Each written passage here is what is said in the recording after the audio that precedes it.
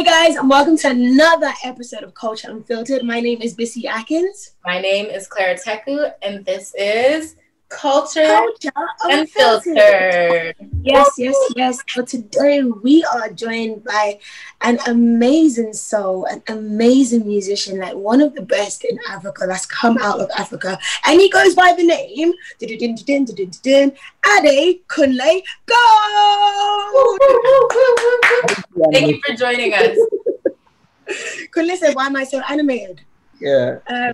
I was trying to, you know, like when a host is like hosting you to come on the show and they're hyping it up for the audience and be like, oh my gosh, AG baby. I was trying to do the same thing, but virtually. You didn't feel it? No? Okay. Is it morning where you are? What part of the world are you in, please? I'm in Texas. Is it morning there? Oh, yeah. What part of Texas are you in? Houston. Are you from Houston? Nah. Oh, okay. You from where? From Lagos. I know that. I am from Dallas. That's why I asked. Oh, okay. Yes. I think it's because you're in the morning and I'm in the future. It's like in the evening over here. So that's why I've got the energy. Why are you rushing? I don't know. It's just the time of... I don't know. But anyway, Kunle, how are you doing? I'm good. Crazy times, honestly, but yeah, starting to feel better, about everything. It's been crazy, honestly, but yeah, I'm trying to stay ahead of everything and then just be good, basically. And what ways are you doing that? Like, how are you allowing your mind to be in a good space despite everything that's going on? Because we do look around left, right, and center across the globe in different countries. There's like chaos. Talk less of this pandemic, talk less of anything. How do you allow your mind to be in a space where you can be good? Intentionally, that's what I just intentionally just being distracted, recently.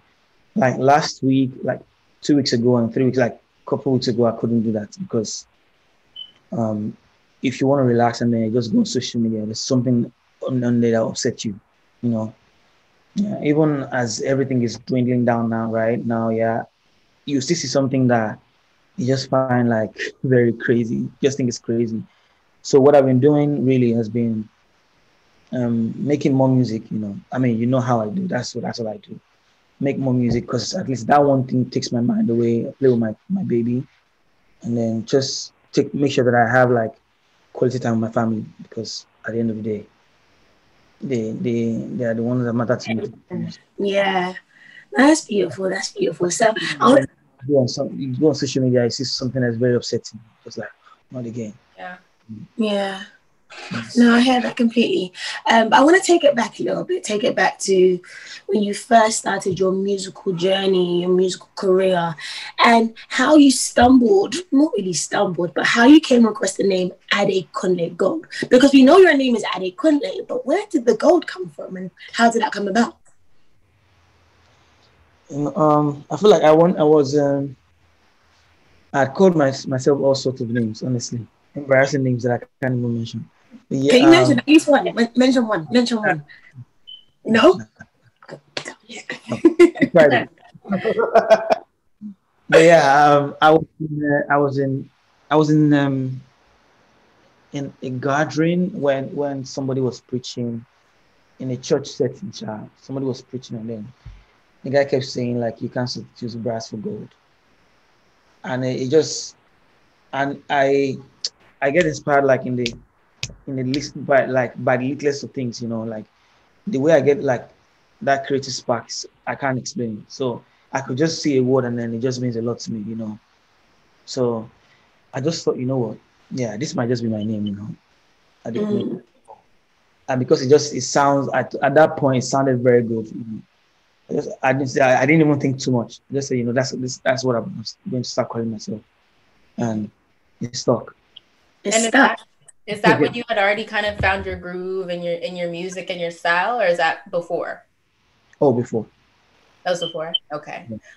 Well, some would consider your music to be your music genre to be high life. Would you consider it to be such? And then for listeners that might not know what high life music is, can you kind of give a give a First little? of all, I think my if you would put my music anywhere now, you would I think it's right to call it Afropop now, right?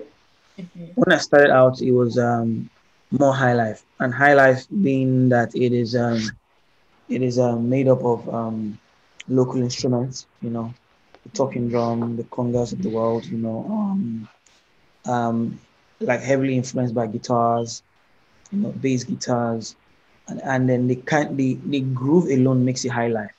You know, Mm. it's not a normal rush type music. The Yeah. tempo subtle.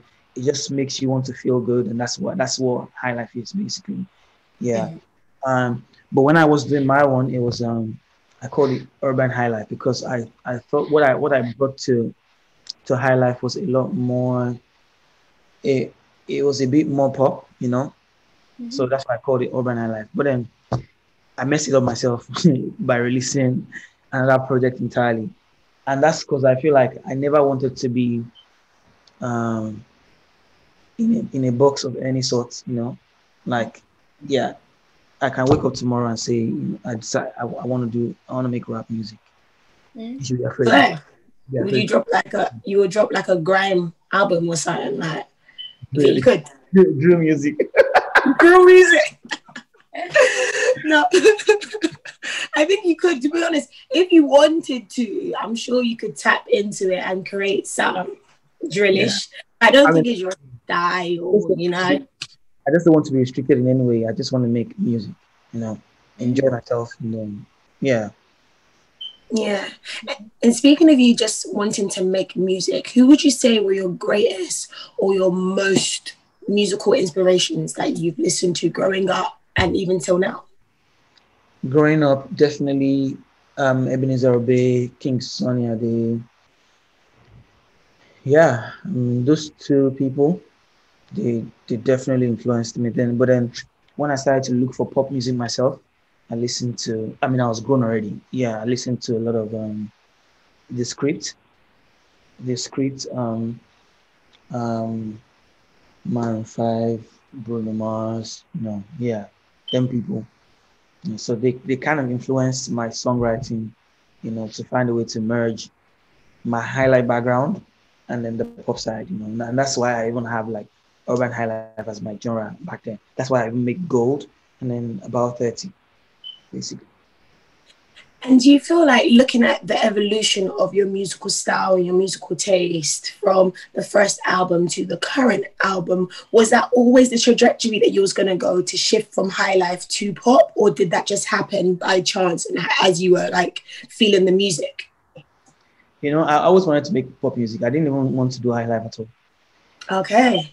Remember, like as far back as 2011 when I released when I was in a boy band called The Bridge. The Bridge is me and my best friend Michael. That's now my producer. You know, we were called The Bridge. We're making. I was a songwriter. I was more the producer. So I always wanted to make pop music. Always wanted everything I'm doing right now. I've always wanted to do like a long time ago. But you know how sometimes you need to grow into something, you know, to be Mm. better for you now before it now begins to look good for you. When I was trying it back then, like in 2011, 2012, it wasn't really working because first my songwriting wasn't even anything. It was just vibes and inshallah, honestly. I was, I was just putting bare words together and then that time it made a lot of sense to me. I listened to them recently. I'm like, hell fucking no. There's no way I wrote this one, you know.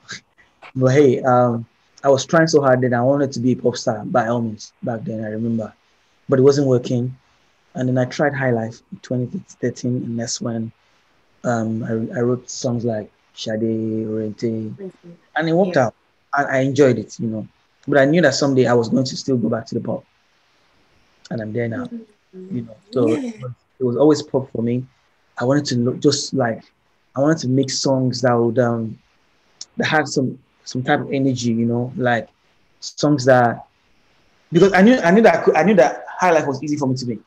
Because Mm. I listening to High Life, like it was easy. If you want me to do it in English, you want me to do it in another language, I would do it. You know, it's just That's easy. But what is more challenging for me? Let me do that. And that's pop for me. And then it's now it's so easy for me now. Not to even brag, but it's so easy for me. I'm like, okay, what is next? Rap? That's the hardest one. I don't know. No, we spoke about is the drill. The drill's going to be next, and you're going to call it AG drill, maybe. I don't know what we're going to do. Shall no.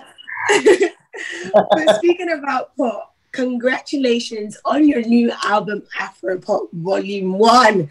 Listen, when it dropped, I was just like, damn. This guy, he can't even make any bad songs. I was just like skiing. And that's not because like MG, whatever, just saying that. It's because you're actually really good at what you do, which is really sick. Yeah. So talk to us about the process of making Afro Pop Volume 1, because you've already said it was not like uncharted waters, but it was always something that you wanted to do, but it was a little bit more of a challenge coming out of the comfort zone that is high life or the urban high life that you were doing before. So talk to us about the process of making Afro Pop Volume 1. So when I released Gold, the first album, I knew that I wanted to do something different. Pun intended. But yeah, I knew I wanted to do something entirely different from Gold. So my first attempt at Afropop really was Call on Me. I wrote Call on Me, and I wanted to see how people were going to respond to it, right? Mm-hmm. So I decided, you know what, coming from a high life album, right? Let me see how people will respond to this new vibe. Let me even see if it will be like a failure or arrival, or just people will just love it. I was so scared. I'm not gonna lie, but I was going to do it afraid anyways. Like, what's the worst that will happen? Mm. My catalog anyways. I can go back to high life at any point, but let me even try. Then I released Call on Me. It didn't really catch on at first. People liked it, right? But it didn't really at first. Need somebody to come on if you're feeling free. Oh, sorry. Being a fan. I want you. I want you. Yeah. So I released Call on Me. It didn't really catch on at first, but then it started to work. People started like to feel it. Like Call on Me was bigger than, I mean, as far as streams, did way more numbers than my biggest song on Gold. That's when I'm like, okay, maybe this is not bad. Yeah. You know? So I'm like, okay, this is. I wasn't going to put it in Afropop anyway. I was just going to make the next album was going to be an upgrade from Gold. Right, Gold was more high life. About 30, I wanted it to be like a bit more pop. So that's why I wrote Call on Me. I wrote Fame. I wrote Surrender. I wrote what else? Yeah, can't remember right now. So About 30 was going to lead into Afropop. When I wrote Gold, I knew that my next album was going to be About 30. Mm. I removed some songs from Gold so that I would make them appear on About 30 to tell a better story. Right. While I was making About 30, I already had a name for Afropop, November 2017.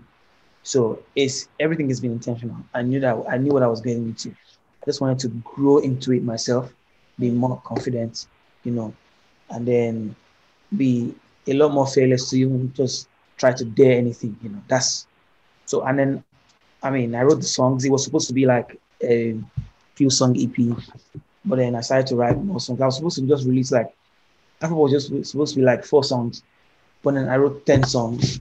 I wrote 20, 30. I'm like, okay, whole album then. And I decided, you know what? Because I know that people's attention span now is like shortening every day. I don't want to release all 20 songs. Let me split into 2.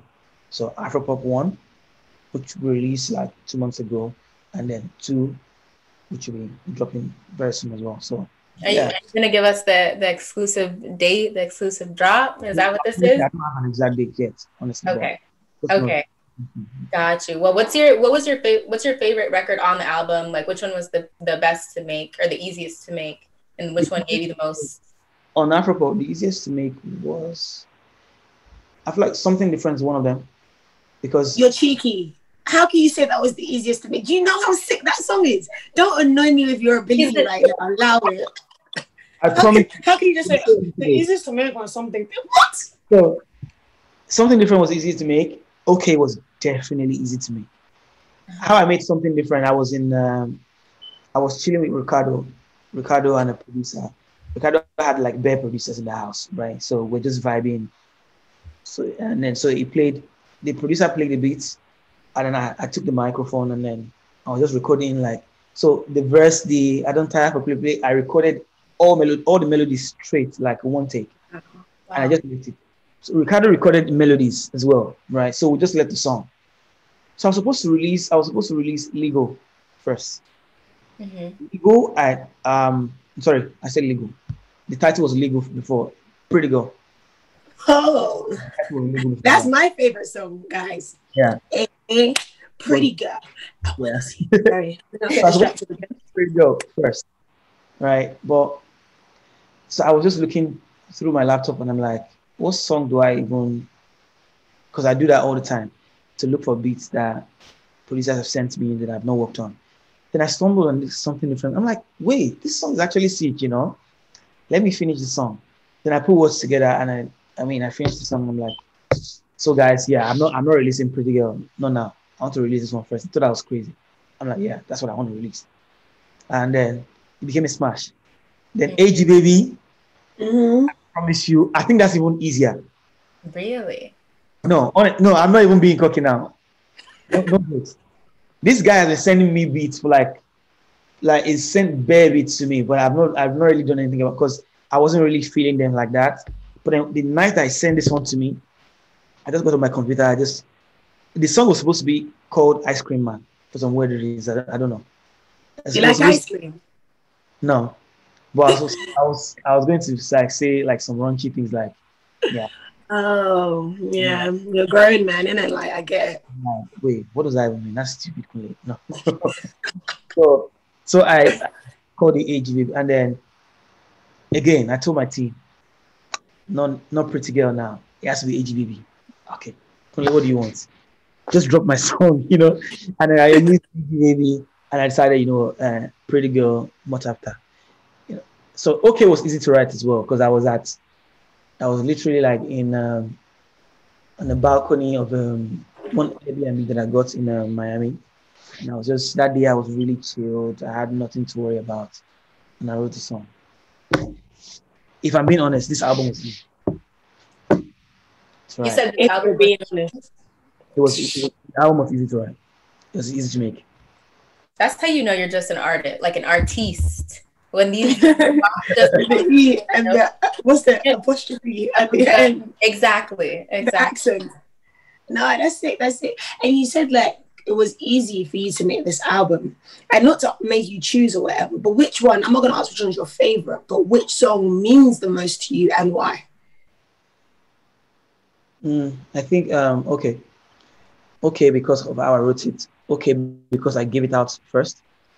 I gave the song out to another artist, and then my manager fought me for it. Like, what? I'm like, I can make more songs, you know, because yeah. But then I took it back and look at life. It's one of the biggest songs right now on the album. It's actually like, I think it's the most loved right now. So yeah, it means a lot to me. I really and you just dropped like a fire video for it, is what I just saying. Yeah, I know. And the fact that I like what I said in the song, you know. I like the lyrics. I like how, yeah. I just didn't care. I was just yarning my stuff on the song. So I think that's the most personal one to me. Wow. I love that. And we spoke earlier about the meaning behind Adekunle Gold, right? And the evolution that you've gone in terms of your artistry from not genre to genre, but you've been evolving. And you've now gone from Adekunle Gold to AG Baby. And you say you're feeling more like AG Baby these days. How does AG differ from Adekunle? First, AG is the durag guy. He's the durag guy. Like, look at me. Look at my beard. BC, when you knew me, I had like, this place was bland, no? Yeah, it was a bit. I feel like AG Baby is more confident, basically. I'm not trying to separate both people. I'm the same person. I'm Adekunle good, and it's just, yeah. Some days I just feel like, but I feel like generally I'm more confident now to even do anything, grow my hair out, and then leave my beard, wear, like I got piercing the other day. Yeah. Wow, you're really becoming. Wow, you're really just flexing on us. I like it. I like it. And I'm just sorry. Yeah. No, I was just gonna say, I'm curious, where did that confidence come from? Did it come with age? Did it come with you, getting more into your craft and finding your groove? Yeah, where did you get that from? I feel like it came from realizing that I just needed to leave, for a long time. I've had to limit myself, like I believed in the, I was intentional, like I would reduce myself for some, just because I wanted to appear humble. That's not to say I'm not humble, That's very humble. I don't think that I don't even think that I need to try to be. It's just natural. But I feel like I didn't say what's on my mind for a long time. I didn't act out the way I wanted to. I didn't wear what I wanted to wear, for a long time. Just because of some societal things, just yeah. How if you grow up in a certain way where your everything is suppressed. Yeah. Like it carries on, like, and then you just become, you don't even know who you are. You don't live. I tweeted the other day, I said my life started at 30. I feel like that's when I began to look at life differently. Like, what is the worst that will happen if you do this thing? Yeah. Like, what is the worst? They can't come and beat you anymore. One of the things that I regret in my life is if I look back and I don't do all of the things that at some point I fantasize doing. Does that make sense? Yeah. I want to look back someday when I cannot do all of this, when I cannot struggle for anything anymore, to say, you know what, I lived. I feel like that's one of the things that made me, that made me feel like, what, yeah, I'm going to do this thing. If I think of getting a piercing today, I'm going to get it. Why not? Yeah. I want to do it. I want to get a tattoo tomorrow. I want to do it. If I want to make rap music tomorrow, I want to do it. That's it. And that's how you live. I love that. Everybody says, 30s is lit, and I'm 25. So I'm just like, I'm ready. Y'all got me hype. No, I love that. And as you were speaking, I was thinking, raw. So you've now got your ears pierced. If you want to get a tattoo, you could get a tattoo. Your hair is grown out. You've got a beard. You've even got beads in your hair at times. You wear a do-rag, right? And you can do that, right? But we've seen in Nigeria, and we all had this whole, the NSARS saga, the reality, not even a saga, is a reality that existed, that still exists till this day. And people that are out there with tattoos or piercings, they could literally lose their lives because of police brutality. And you were very, very vocal at the height of the protests. Can you talk to us a little bit about what the NSARS movement meant to you, what you think about the protests, and also what you think about the government's response to everything that went on? First of all, like, it breaks my heart to think that where the world is right now, the age of the world, the kind of problems that we face in Nigeria are so basic. And they're so, like in the grand scheme of things, like, we're still like in the pre-elementary stage. It's crazy. It's crazy that you think that somebody growing their hair out is a crime, because basically that's what they make it seem like. Yeah, you drive a car as a young person, and then you're profiled already. Yeah, to be a fraudster. Before I became privileged like this, there are bad times that these people will stop me on the road, to just check your phone. God forbid that they find a national number on your phone, you're dead. So they will find, like, because I was a graphic artist, right? And I had a lot of customers outside of the country, and I'm talking about like 2012, 2011, 12-ish, where I would literally get people hit me up via my Facebook to say, can you help me design this logo? can you help me design this flyer? And most of them are outside of the country. People were ready to invest back home, invest in the talent back home, because I was doing this thing and I was killing it. And then I was making money from somebody that just left school that hadn't gotten a job, and this was how I was fending for myself, getting to design websites for people back home and at home and then abroad, So I was really doing it. And then this was how I was feeding myself and then taking care of my siblings and my family, But then you go out on the road to go maybe to make a transaction at the bank. Sometimes they send like empty Western Union to me, for payments. Because it was not as easy as just sending. We didn't have all these apps that you could just send money easily back then. So it was literally Western Union. But because certain set of people have ruined the reputation of just getting money from Western Union, you know what I mean? Like by the Yahoo boys and all that. Yeah, I mean, they automatically just think that as a young person, if you get like payment from Western Union, you're a fraudster. Okay, so even when you explain to say, yo, I did a design and I showed you, I'm showing you my email, the correspondence, I'm showing the transaction, what led to why I'm getting paid in dollars or pounds or whatever. You still intentionally want to victimize me, take me to your station. They will force you to write a statement that you're a fraudster. If you don't do it, they will pounce on you and then they will beat the shit out of you. They'll do also to you, like intimidate you, that you would have to write it. I mean, if you write a statement, it's your word. You've said it already. How do you escape saying, oh yeah, they made me do it? You know what I mean? So all of these things happened to me. Right. Even when I became Adekunle Gold and they stop you on the road, Adekunle Gold, how far? Give us something. And like, I don't even want to. It's sad that I have to enjoy such privilege where they will let me go because it's me. What about the person that doesn't have a name? Young people should be allowed to just leave. We are asking for the littlest of things, Like we have too many challenges. There's no 247 lights. Like, I don't even want to go into the problems, the many problems that we have. But all we asked for this time was stop killing us. Right. And then we're killed even more. You know how messed up that is? Yeah. For some of us in the industry, if you have money, you can buy your way out, If you have your name, you can buy your way out. But what's the fraction of people that have these things? Little, compared to like millions of youths on the road. If you know how many people are in prison right now just because a policeman searched their phone and then they saw the word client, they take them to the station, charge them, and because they cannot pay their way out of it.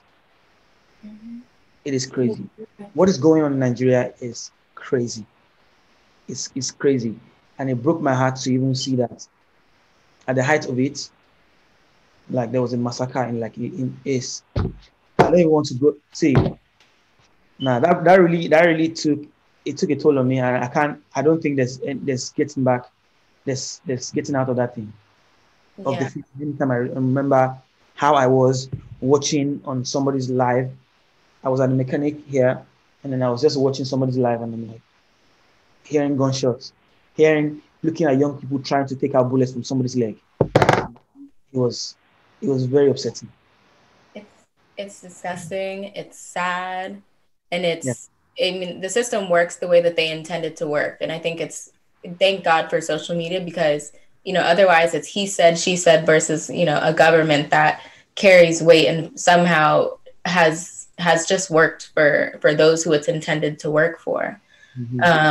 There was an outpouring of support from people in the diaspora. I went to a vigil here in LA and I saw that there was, meetups everywhere. What are ways that people can continue to support? I mean, I think at this point, SARS has ended, SWAT was created. I'm not sure if it still stands, but what are different ways that people can still support, after it's not mainstream news anymore? I feel like one of the things that really helped was just speaking up for for Nigerians. Like I'm talking about people in diaspora. It really helped because it brought the world's attention to what's going on, right? Thing is, we need to keep talking. Right now, their agenda is to regulate social media. I don't even know if the word is regulate or totally ban. Yeah, the social media bill. Yeah, imagine like in the world, in this century that we are in, the government is actively trying to shut people off, talk about. So now, right now, what we're fighting is making sure that they don't ban the social media, because this is one way that we've been able to pass our message across to the world.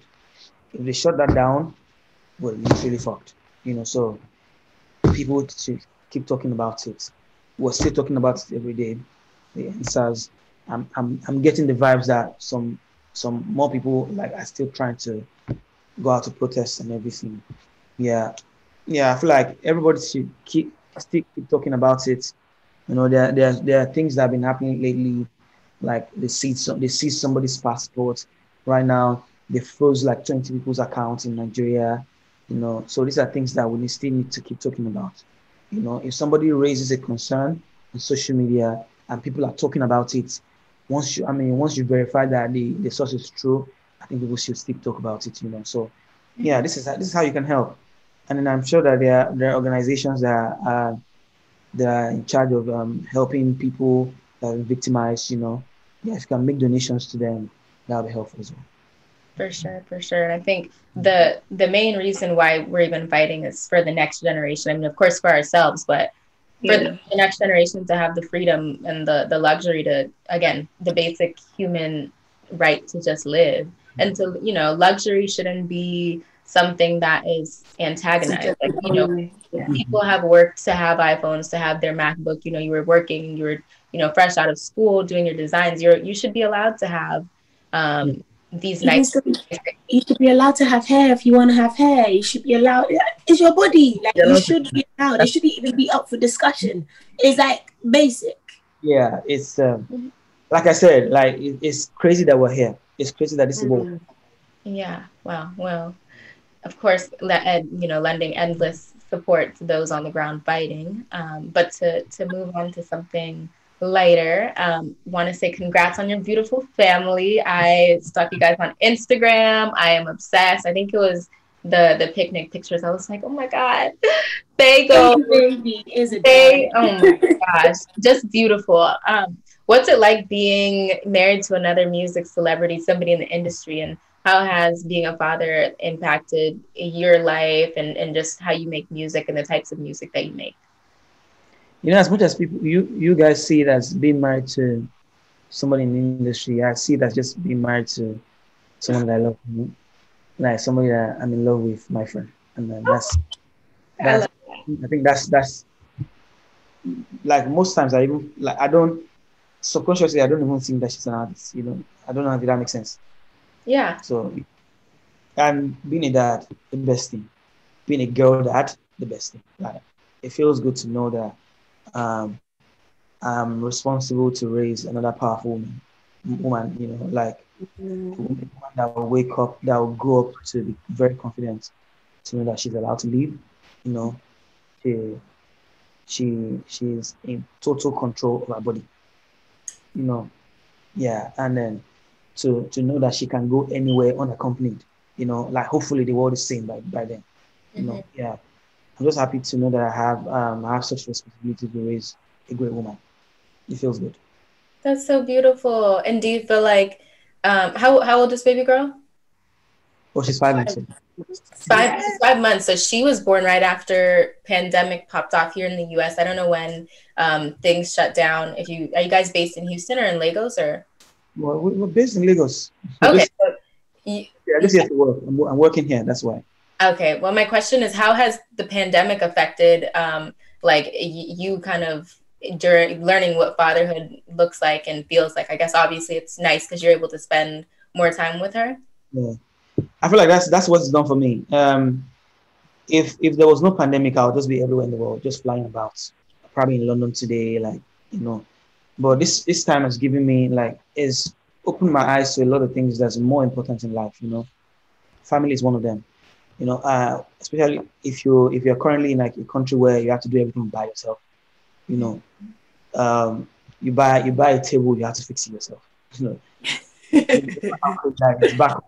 Just by, I mean, you can literally pay your way through everything. You know, but here you better do your thing yourself. You know, so I feel like it's helped with bonding. You know, with your family.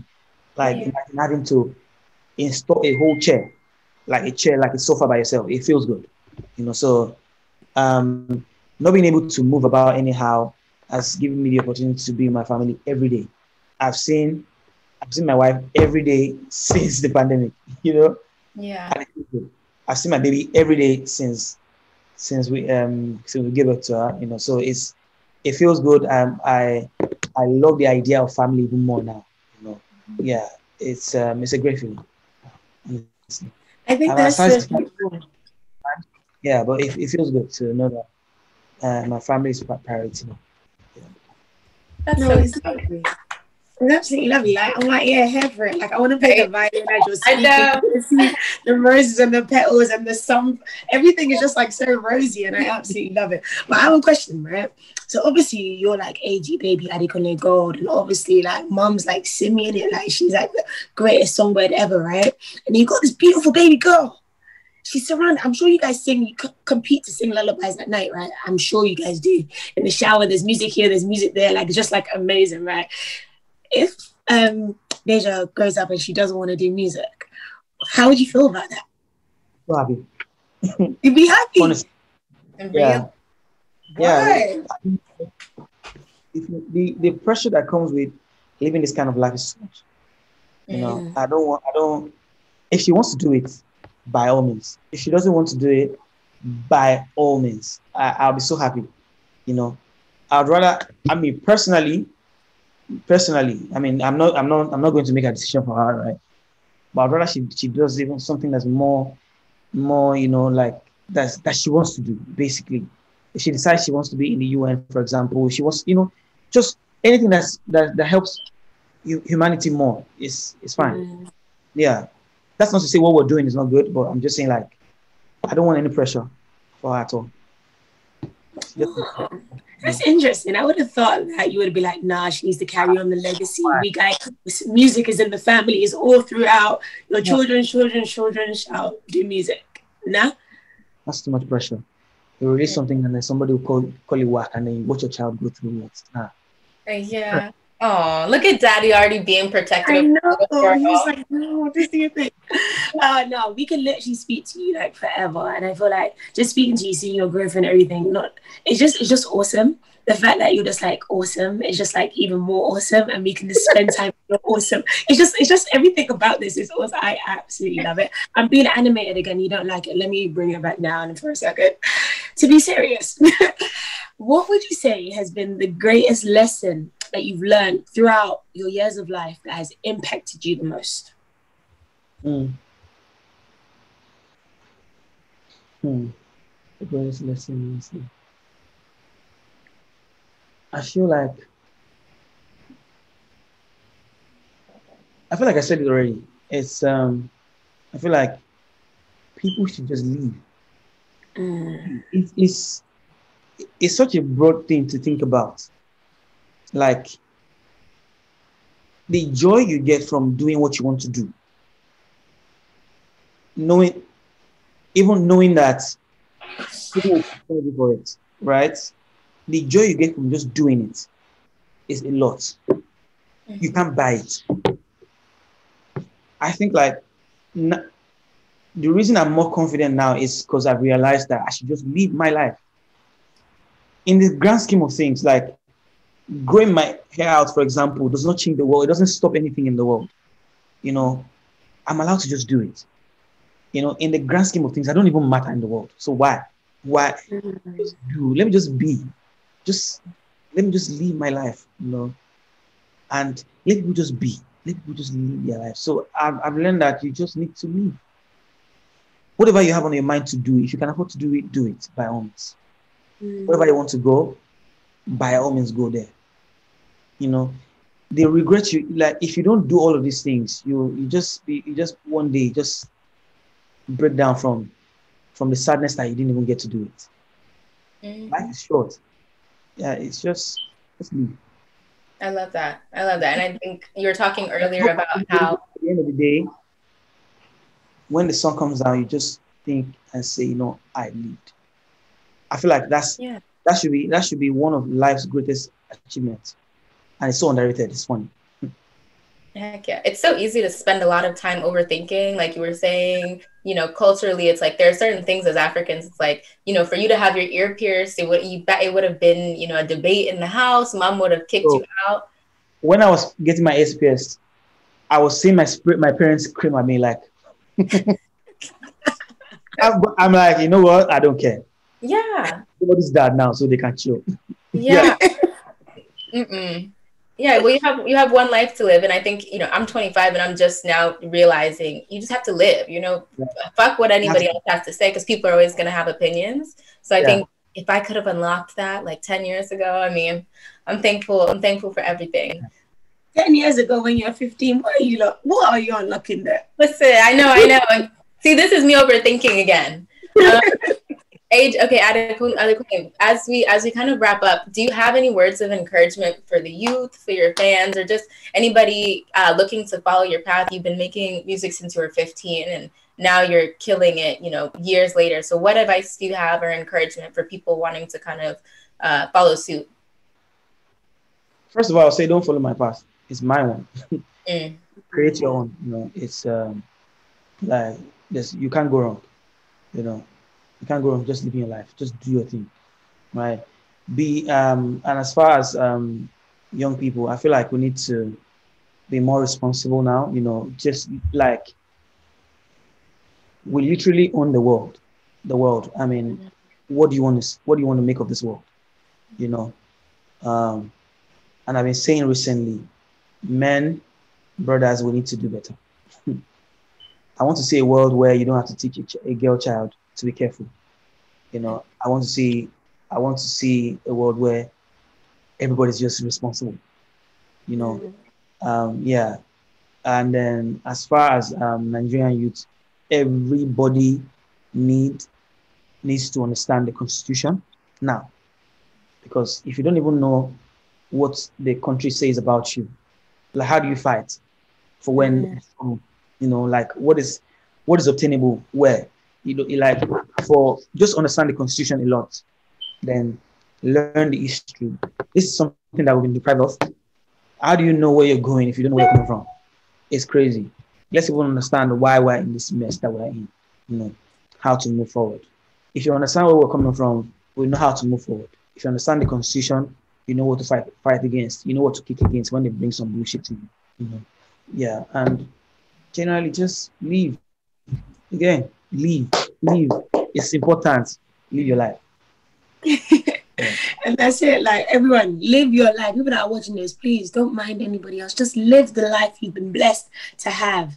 Thank you so much, Kunle. Like, it's honestly been, I'm not going to say amazing again because I've said it before, but like, it's been fantabulous speaking to you with your fantabulous self. And this shirt, I'm definitely coming to steal it. Yeah, just enjoy your day. Yeah, what you, for me, but like, you have like I'm coming to get your whole wardrobe. But like, honestly, if you was in London, you would have no clothes. You'll go and buy new ones. And then when you buy it, I'll take those ones too. I'm sorry. I'm taking your clothes. No, but honestly, it's been amazing. And thank you so much for sharing your story, talking to us about your family, and just your opinions, and just being with us right now. We appreciate your time. We value you. And yeah, man, you're dope. For real. Thank you. And we're G's now, so it's a gang thing, just so you know. Yep. There we are. All right, guys. Thank you for having me. Thank you so much, and enjoy your day. Thank you.